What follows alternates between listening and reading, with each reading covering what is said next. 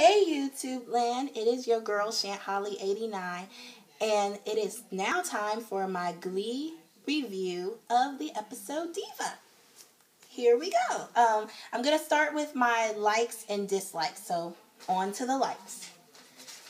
Okay, Kurt's rant on Rachel. It's about fucking time. Excuse my language for those young viewers out there. It's about fucking time. Do you know how long I have been waiting for this boy to finally tell this woman off? Tell her off. I am so sick of Rachel. It's about time. She needed to be taken down a peg or two. It's about time. It's about time. About daggone time. Been waiting for this since season 1. Hell, season 2 even. I've been waiting for. She has had this coming a long time ago. And hopefully Kurt telling her, ranting on her, will help her be humbled in the future. Okay. The performance of the song Diva. Loved it. Blaine and his gorgeous, gorgeous hair. Fabulous. Fabulous. Okay.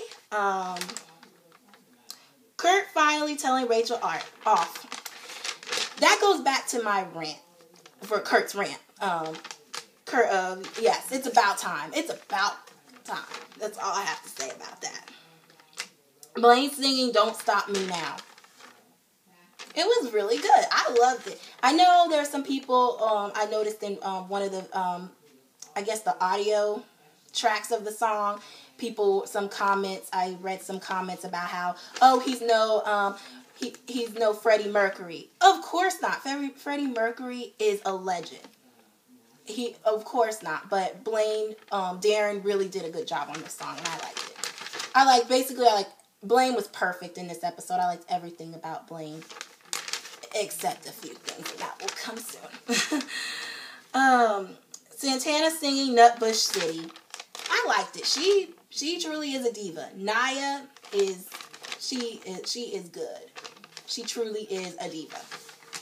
Santana and Sam's song. I don't remember the name of the song, but the song was really good. And it was really good. I liked it. Rachel defending Kurt. Yeah, in the episode there are these two guys who are like Rachel's followers, and saying that, oh, the only reason why Kurt got into the Yada is because he's Carmen's little pet project, basically saying that Kurt didn't deserve to get into the Yada, which is bullshit. But I like that she stuck up for him. That was nice. Kurt winning the Diva off. Yes. I know if you are a Rachel fan, I suggest you turn off this video. But if you aren't, keep on watching. Kurt winning the Diva off was perfect because it humbled Rachel.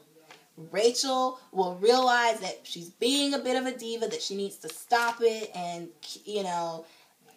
she's being a bit of a diva. She needed to tone it down a lot, and I liked that he won. I was so happy that my baby won. He's my baby. And I think he deserved to win because he put more emotion in the song. The song was good. Not good for the diva off, but it was a good emotional performance. Now, like music performance, I guess the notes and all that, hitting the notes. I am not a fan of Chris's higher register. I don't like it. I like it when he sings in his lower register. But emotion-wise, he won it for me. That's what brought it home for me. So, yeah, performance-wise, with the hitting the notes, and yeah, Rachel was good. Leah was good in that. But emotion-wise, it was Kurt. Definitely Kurt. So, Kurt won it for me by emotion. Okay. Tina's performance of Hung Up. I actually liked it. It was fun. The little break dancing. I love break dancers, so it was fun. I liked it. Sassy Kurt. Hell yeah. It's about daggone time. that Kurt is sassy. Like, Kurt, you're Kurt fucking Humble. You better work it. You survived bullying. You survived your dad having a heart attack, and then your dad saying he had prostate cancer. Dude, you are Kurt Hummel. You survived. You are a survivor. It is time for you to step it up and bring on the sassiness. Santana's Kurt's talk with Rachel.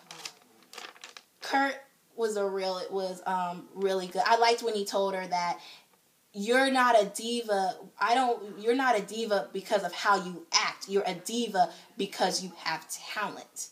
And that's why you are a diva, because you have talent. It's about the talent, not the way you act.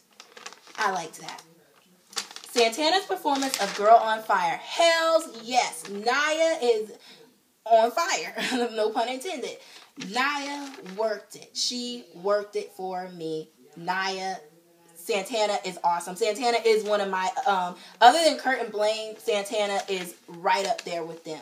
I love me some Santana. She was really good. So, she's Girl on Fire. So, oh yeah, and Santana coming to New York. Hell yeah, I can't wait to see what they do with her in New York. I hope they don't just have her, go to Niata. No. I want her to kind of have her own thing. Yes, live with Rachel and Kurt, but kind of have her own storyline, not just center around Kurt and Rachel's time at Niata. So, okay. Now on to my dislikes. Like I said, I didn't like Rachel's attitude. That's one thing I did not like. I thought she was being very, very dramatic. But the thing is, this is how Rachel is, But I did like when I forgot to mention this, that Kurt said, the reason why we became friends is because I learned to tolerate you. I was like, whoa. It's true. It really is true. He learned to tolerate her. So Rachel's attitude it was too much. What I didn't like, Tina telling Santana about Brittany and Sam. What the fuck, Tina? Tina, you are a bitch. Like, seriously. And I'm sorry. Why does she need to know? Why did Santana need to know about Brittany and Sam? Santana broke up with Brittany. So, please. Why the hell did she need to know that? Tina's obsession / crush on Blaine. Okay. I have tolerated Tina's crush / obsession with Blaine long enough. What the fuck? And then having her say, I'm going to say what the fuck a lot in this episode, and I'm going to curse. What the hell? What in the world?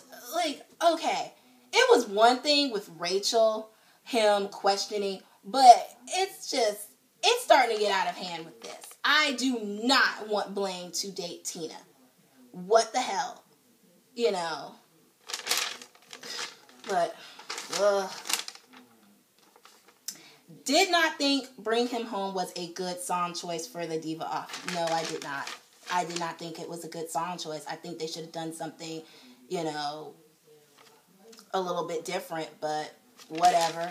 I mean, like I said, emotion-wise, Kurt had me. But performance-wise, hitting the notes and stuff, Rachel would have gotten me.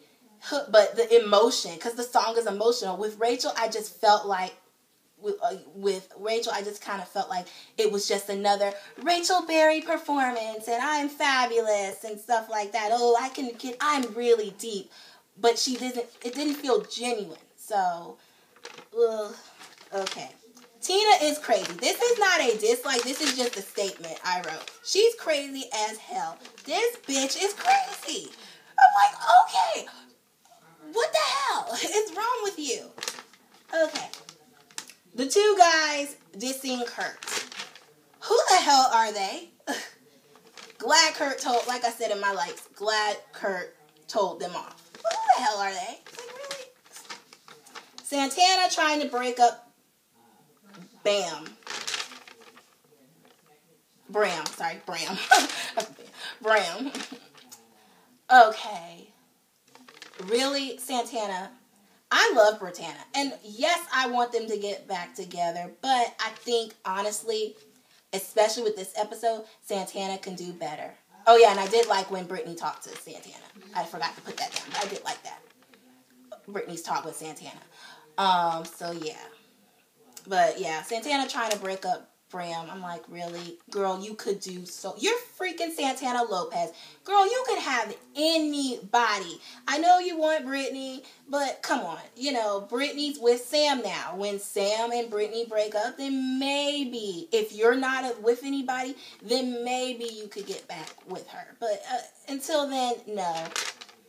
You're Santana Lopez. Just like Kirk freaking Hummel. You're Santana freaking Lopez.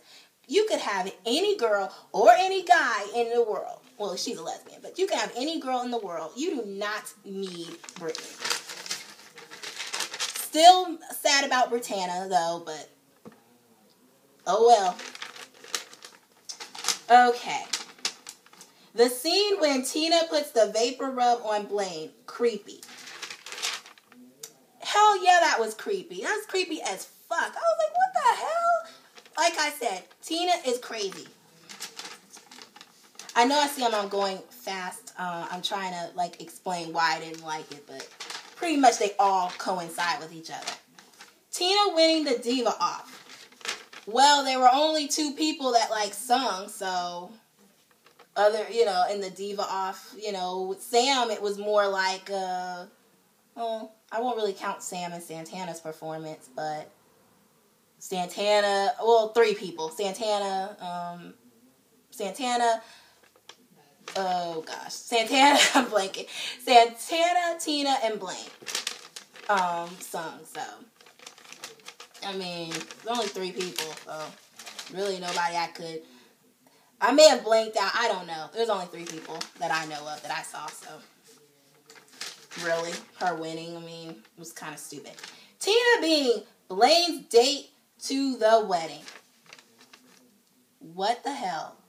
I mean, yes, they can go. I guess they'll go as friends. I don't know. I think it's going to be a date. So, if it's a date, really, Glee, we're doing this again. So, now we're having Blaine question his sexuality. He and Kurt have been dating for over a year. We're dating each other for over a year, and you're trying to tell me that all of a sudden Blaine's into girls again. Really? What the fuck, Glee? It better not be a date, because I think I missed it. I have to watch it again, but it better not be a date, because if it's a date, I'm going to be pissed off. Finn kissing Emma. What the fuck? Really? Are we doing this? Now we have enough fucking triangles. We got Brittany and Sam and Santana's triangle. Then we got now we have Finn, Will, and Emma. What the fuck? What the hell? What the hell, Glee? What the hell? Okay, final verdict on this episode. What did I think of it? Okay. A lot of good, positive things, but then there were some, like, what the fuck moments. There are a lot of what the fuck moments, especially with Tina. I am really disliking Tina's character. And not because I'm a Klain shipper. No. Not because I'm a Klain shipper. I'm just really disliking her character because I didn't think she deserved to win the Diva off. She was a bitch. She called Santana and told her that that Brittany was dating Sam, which was none of her business. And her obsession with Blaine is really creepy and insane and stupid. It basically just shits on everything that Kurt and Klain stood for. Okay, I will see you guys next week for my Glee review of I Do. I'm going to do a John Cena rant, so I'm going to try to upload both of these videos tonight. So I'll talk to you guys later. Bye.